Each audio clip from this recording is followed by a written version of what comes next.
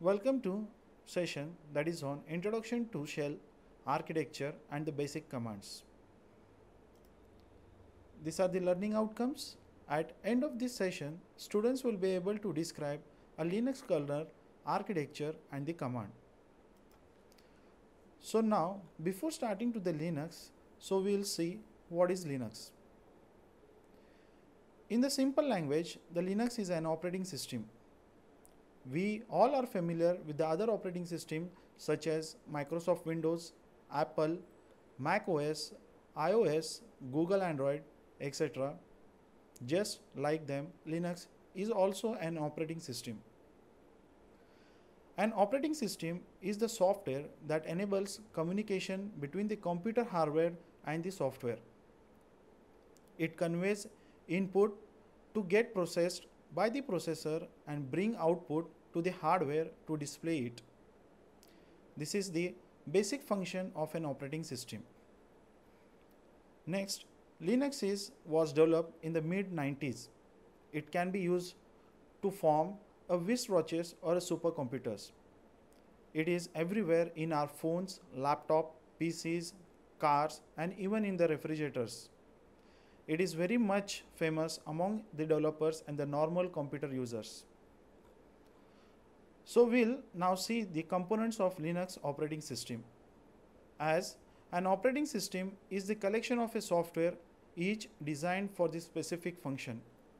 Linux OS has the following components, that is the kernel modules, hardware, and the Linux operating system consists of a system software, user process, user utility, and compilers. So now we'll see what do you mean by the kernel. Kernel is the main heart of the operating system. It is the main core of the operating system. It establishes the communication between the devices and the software. Moreover, it manages the system resources. Basically, it has 4 responsibilities. That is a device management, memory management, a process management, and the handling system calls. So first we'll see what do you mean by the device management. A system has a many devices connected to it like CPU, memory devices, sound cards, graphic cards, etc. A kernel stores all the data related to the devices in the device driver.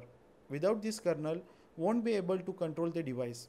Thus, the kernel allows what a device can do and how to manipulate it to bring out the best performance. It also manages the communication between all the devices. The kernel has certain rules that has to be followed by the all devices. Next, we'll see the memory management. Another function that kernel has to manage is the memory management. Kernel keeps the track of used and unused memory and make sure that the process should not manipulate the data of each other using virtual memory address. Next is the process management. In the process management, the kernel assigns enough time and give priorities to the process before handling the CPU to other process. It also deals with the security and the ownership of information. Next, the handling system call. The handling system calls means the programmer can write a query or ask the kernel to perform a task. Next, after kernel, the second most important is the system libraries. A system library is a special program that help us in accessing the kernel features. A kernel has to be triggered to perform a task, and this triggering is done by the application. But application must know how to place a system call because each kernel has a different sets of system calls. A programmer have developed a standard library of procedures to communicate with kernel.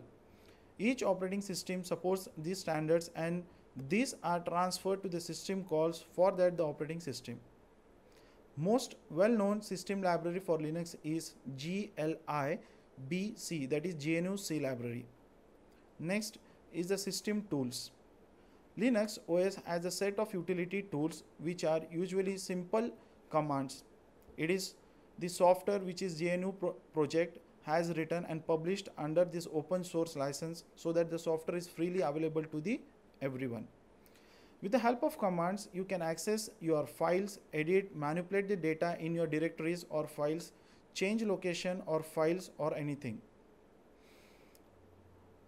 Next is the end user tool. This end user tool makes a system unique for the user. Each tools are not required for an operating system but necessary for a user. Some example of the end tools are graphic design tools, office suites, browsers, multimedia players, and etc. So this was about the components of the Linux system. Next, we are going to see the architecture of an Linux OS system. So this is an architecture. So our architecture consists of three main levels, that is hardware, kernel, and shell. So the Linux system basically works on the four layers. First view in the diagram below, which is showing the architecture of Linux system, that is an hardware. So this is an hardware. So the hardware consists of all physical devices attached to the system.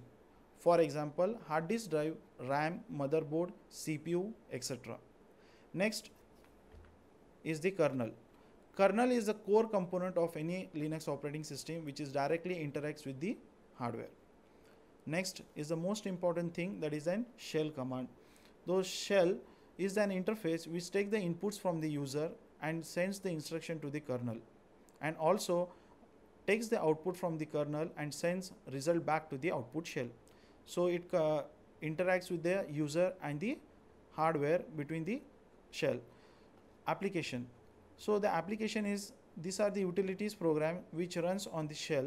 This can be any type of application such as web browser, multimedia, and the text editor. So this was the architecture of an Linux system. So now we'll see the basic features of a Linux operating system. So why it has become so famous? It has due to the multi-user capability. Multiple users can access the same resource like memory, hard disk, but they have to use the different terminals to operate. Multitasking. Next, the more than one function can be performed simultaneously by dividing the CPU time. Next is the portability. Portability does not mean that it is a smaller in file size or it can be carried in the pen drive or the memory card. It means it supports the different types of hardware. Security. One of the most important thing of a Linux OS is what it provides the higher security than any other operating system in the world. It provides the security in the three ways, namely authenticating by assigning the password and the login ID, authorization by assigning the permission to read, write, and execute, and encryption converts the file into the unreadable format. Next is the graphical user interface, that is X Windows Stream. Linux is the command line based OS, but it can be converted to a GUI based on the installing package. Application support. It has its own software repository from where the user can download and install the many applications. Next, the file system provides hierarchical file system in which the files and the directories are arranged. Most important next, and the one of the last thing of feature is open source. Linux code is freely available to all and is the community based on the development project. So these were the basic features of an Linux operating system.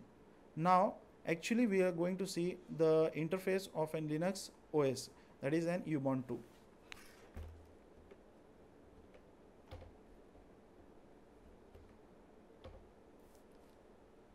So this is the terminal in which you are going to execute all the commands. So it provides the security, means we have to authenticate that who the system is going to be used, that is the assigning the password and the login ID, authorization, the permission to read, write, and the execute, and next is to file to convert, that is known as an encryption. So one by one we will see that how we are going to execute the command, the basic commands using in terminal. So basically this is the root at Ubuntu, means the user is root here. Suppose if you want to make it a normal user, then first will be the different user will be logged in. So next will be the root. So root is what you are going to type super user, and you have to type the password for that. So to set the password also we have to set the sudo PWD. So enter new Unix password, that is we are going to put some password for that. So password is updated. Now you can log in as an super user.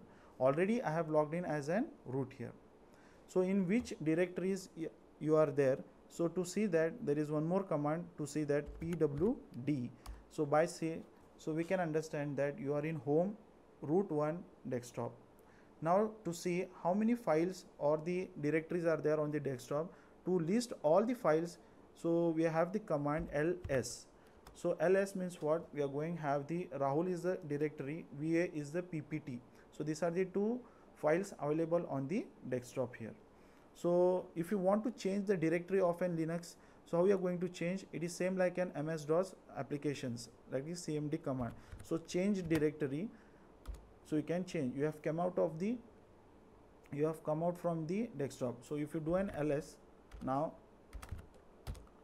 so there is no other here. So we have to change, go to home, no such file or directory. There is no such file here. So these are the basic commands you have to remember. How to set the password, then you are going to have the PWD where you are going to locate this. If you want to change the directory, you can change it. So we'll see more basic commands in the coming lectures here.